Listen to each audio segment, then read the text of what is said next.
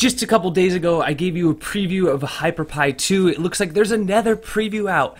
And rather than commenting over a video like when you go to the movie theater and people start talking and it really annoys you and you want to throw popcorn at them, yeah. So what I'm going to do is I'm going to show you the preview with some music overlaid, and then I'm going to play it again with some commentary if those of you are wondering what the hell are you looking at and why the hell is everyone so excited about this.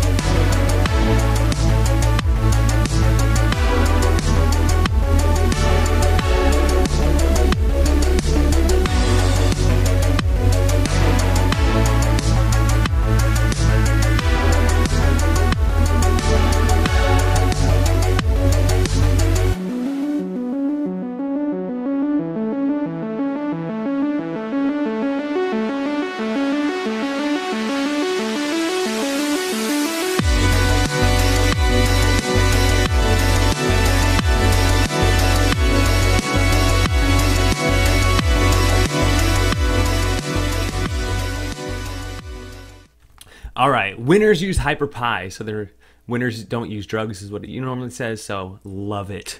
Winners use Hyperpie, that's for sure.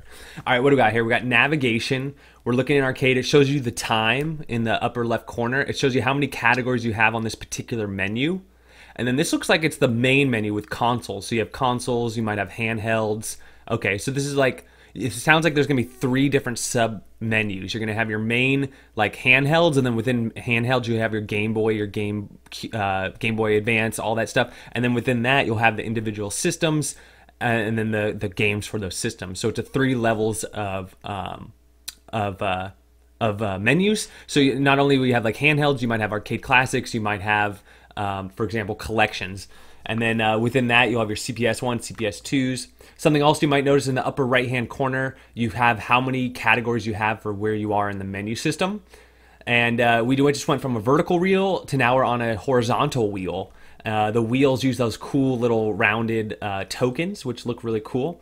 The menu hides, which is awesome. You got some scrolling, seems really fast, but I imagine it's just fast forwarded right now.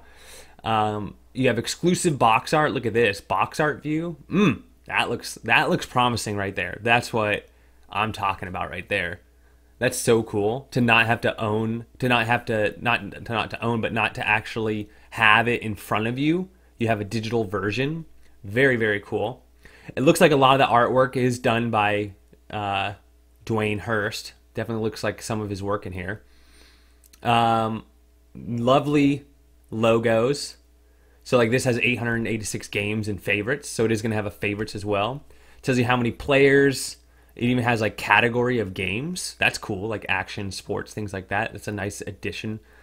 Shows you the system you're in as well. You see that little Nintendo box while you're in the Nintendo, or while you're on favorites. Seems like all the favorites in here are Nintendo so far.